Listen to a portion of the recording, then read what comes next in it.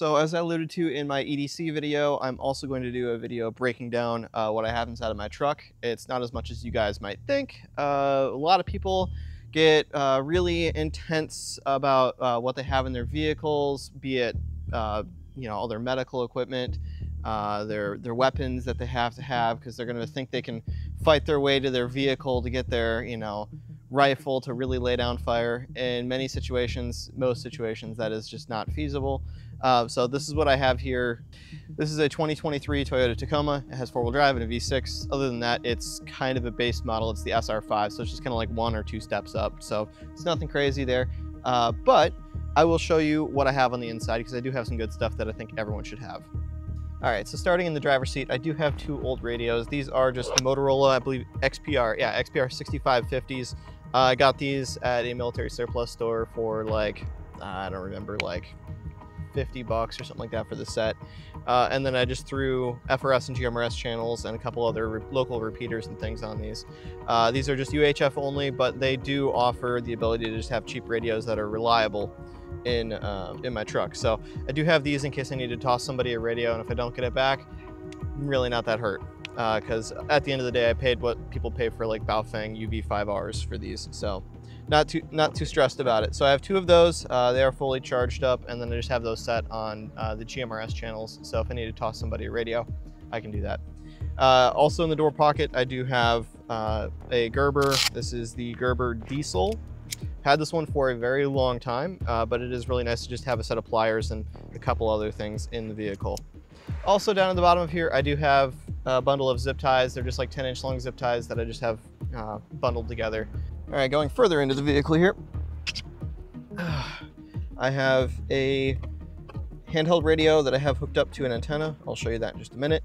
But I have an antenna outside the vehicle, and it's just hooked into my handheld radio. This will make roughly, if I had to put a number on it, probably about 3 times the performance, maybe even more, out of your handheld, having it hooked up to a really good antenna on the outside of your vehicle versus trying to use it from the inside of your vehicle. Because, obviously vehicles are metal. You're gonna just end up with like essentially a giant Faraday cage effect to the radio, and it's just not gonna travel a very far distance. So having an external antenna definitely goes a long ways. I do have a speaker mic right here, and then I just have it clipped to this little storage thing right here. I also have a handheld offline GPS. I have this one loaded with topographical maps and all of that as well. And I can just fire this up in the event that my cell phone is dead or whatever. I have another means of GPS. As far as stuff in the front of the vehicle, that's really about it. I do have a medical kit right back here that I can reach by hand. It's on a Velcro tearaway, so I can just grab this and rip it off from the driver's seat. I think that is important versus having this thing buried somewhere else. All right, so working our way around the vehicle, I don't have a whole lot of stuff back here simply because the area that I live, it's not super prone to break-ins. However, they do happen on occasion. I don't want to have to really deal with losing a ton of stuff. So I don't keep a rifle in the truck. I know that's a point of controversy for some people. I personally don't think that that is appropriate in the vast majority of situations. The highest likelihood of you having a weapon stolen is actually from a vehicle, according to the stats. So in my opinion, in most places, it's just not a good idea to have guns inside of vehicles. Smash and grabs are a thing. They'll just bust your window out, grab whatever they can real quick. Hopefully it's not a gun. That's a problem for more reasons than just one. I do have a rain jacket, how appropriate, as I'm getting rained on right now.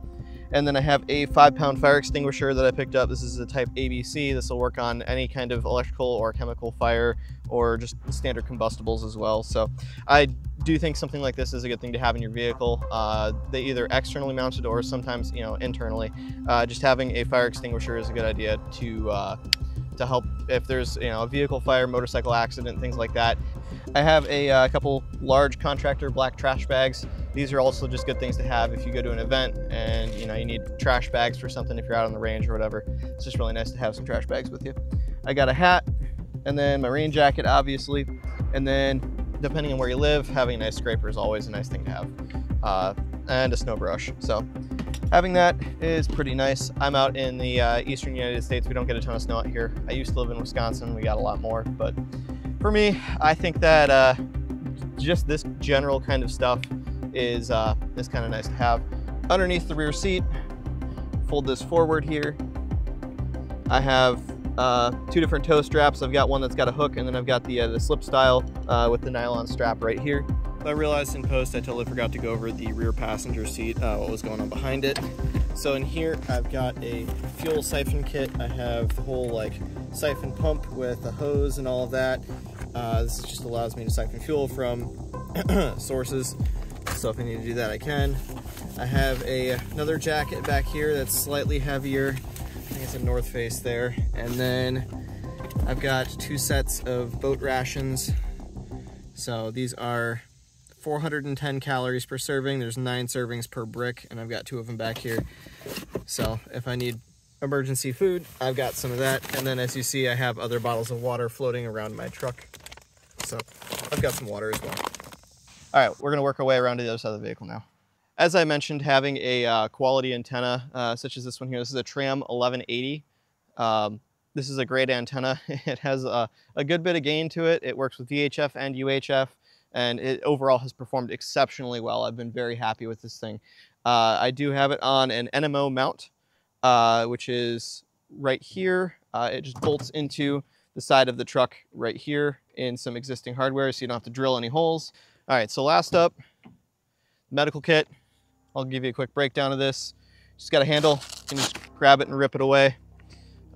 Very clearly marked, hey, this is medical equipment. Obviously, it's nice to have it marked. So you just pop this thing open, and inside of it, I've got some tape that just fell out, it's non-critical. 2 doses of Narcan, a rolled gauze bandage here. I've got 2 cat tourniquets, these are the Gen 7. I've got some combat quick clot gauze. I've got, I believe that's an ETD there, yeah, an emergency trauma dressing. I've got another ETD from North American Rescue here, some compressed gauze from North American Rescue here, and then a set of chest seals. I think that all of that stuff is very critical for stopping major bleeding of arterial bleeds, things like that. It's just a really good idea to have that kind of stuff on you. Some other nice to haves is some quick clot that's made for superficial wounds, so like lacerations that are not super deep. You just want to throw something on top of it. This is just some gauze that's impregnated with quick clot. It's just a good idea to just have some stuff like that. It's a nice to have, it's not a need to have. There's an MPA also, in my opinion, a nice to have, not a need to have. And then some gloves. In a lot of situations, I've found you're probably not going to have time to glove up in some emergency trauma things. Your primary concern is just stopping the bleeding. I do have a water gel burn dressing here. This is a gel dressing you apply onto burn wounds. Really definitely helps ease some of the pain and also try and save what tissue is left. Then I also have 2 of the decompression needles. These are something that only experienced people that are trained in how to use them should have them. And even then, it's kind of a iffy thing in my opinion. These are used for if someone has a collapsed lung and there's air getting trapped in between their chest cavity and their lung, compressing their lung even more. You can use this to relieve the pressure. You have to do that in the appropriate spot. Otherwise, you could end up stabbing them in the heart or some kind of artery or something like that. You just don't want to do that. So I do have some trauma shears here. Those are nice to have for, you know, getting good visibility of certain areas of wounds. And then I have 2 Sharpies. And then behind all of this, I have a little boo-boo kit right here. It's got some Band-Aids and gauze and some alcohol wipes, things like that. And then way in the back, I've got a folded up SAM splint. I just have that in there just in the event that I need to brace a broken limb or something like that. I get this stuff is kind of expensive. You go and add this up, it's probably several $100s for the stuff in here. I found that it's just kind of what I feel comfortable having in my vehicle. I do want the ability to save someone's life if that is possible. Now, it's not just shootings that you're going to come across potentially. The more likely one is going to be something like a motorcycle accident. It is not uncommon for motorcyclists to wipe out. A lot of times they're doing stupid stuff or they make a mistake. They have, you know, a 1/4 inch of surface contact underneath their tire at any given time. It's going to happen sometimes where you're gonna have motorcycle accidents.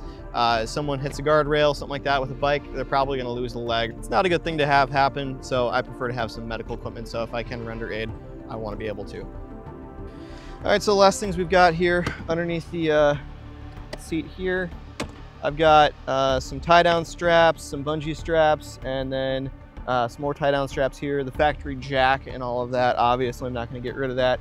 And then a set of jumper cables. And then right behind the rear seat, I've got a jump starter. Not bad things to have.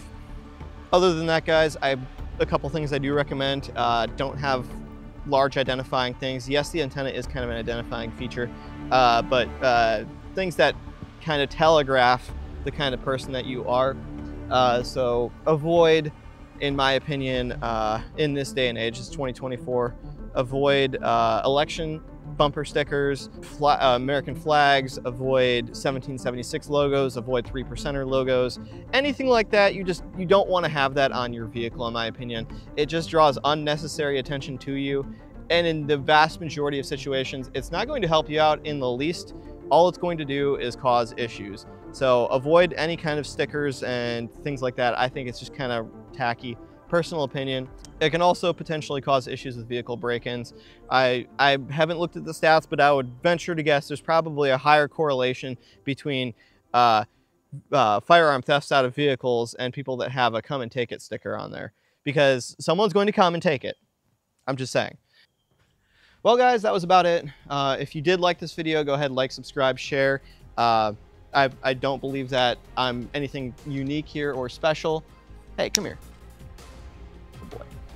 I don't believe I'm anything unique or special here. I do think that the vast majority of guys are going to have something similar to this, but if there's something that you saw in my video that you liked and you wanted to see more of, or you wanted to comment about, go ahead and just let me know down below.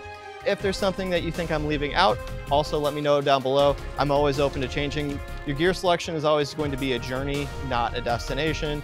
This is by far not the final form of what I'll have in this truck, I guarantee it. I do think that there are things that I can improve on. I do think there are things that I have pretty well nailed down. If you guys want to see more content like this in the future, go ahead and like, subscribe, and share.